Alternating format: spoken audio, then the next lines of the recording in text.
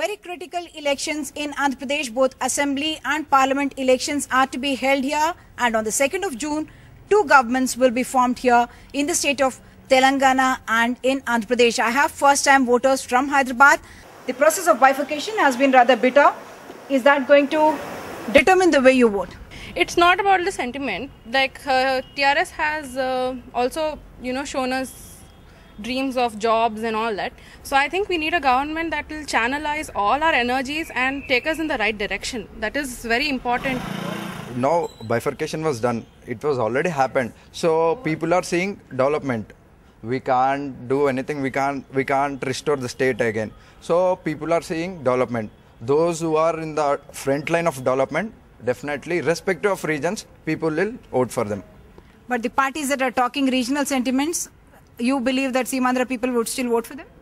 No, definitely no. The way the politics has been played out, it is obviously because a new state is being born, and it is born, the division is actually happening amid a lot of bitterness.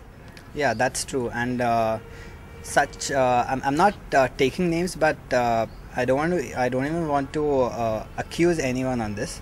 But the leaders should be very careful in picking their words, and shouldn't make any comments regarding caste, creed, religion, region as well.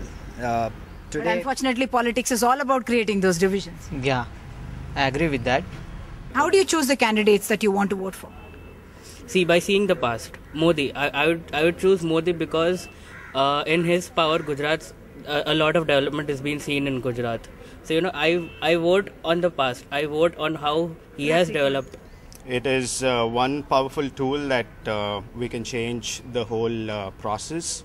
So you actually think your vote has that power? Yes, I do, because like India, everybody knows if you're not there, there is somebody else who's going to take over your vote. So it's better you go choose your ruler. You believe youngsters will go out and vote in huge numbers? Yes, obviously.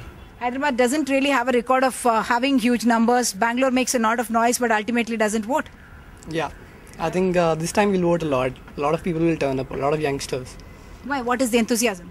You can actually see that the Telangana is being made, so I think it'll play a huge role. So enthusiasm certainly high among these young voters, everyone feeling that this is a very critical time and the stakes are very, very high, and therefore hopefully Hyderabad will see a huge turnout despite the heat. In Hyderabad with camera person Nagaraju, Sudhir, NDTV.